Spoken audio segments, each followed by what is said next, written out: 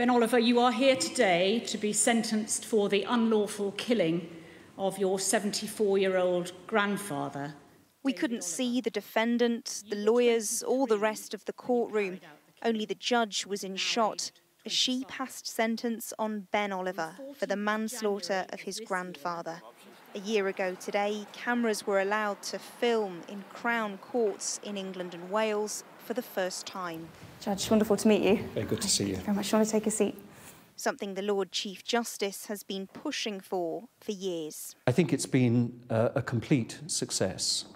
We see in many news reports short extracts from sentencing remarks which contain the heart of what has happened. It's also helped to show people that judges are not as portrayed in TV dramas or on films, sitting there in long wigs, most of them foaming at the mouth and in their 80s, but are a broad cross-section of society.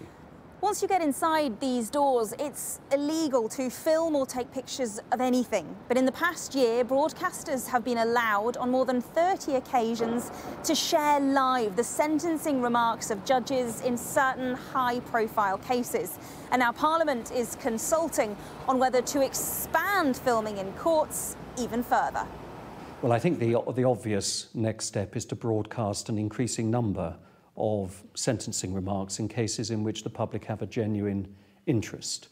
Other countries like the US see trials broadcast nearly in full, becoming like soap operas and going viral. I do worry that some of the broadcasting that we've seen around the world has simply turned into daytime TV entertainment, and that I don't think is in the interests of justice.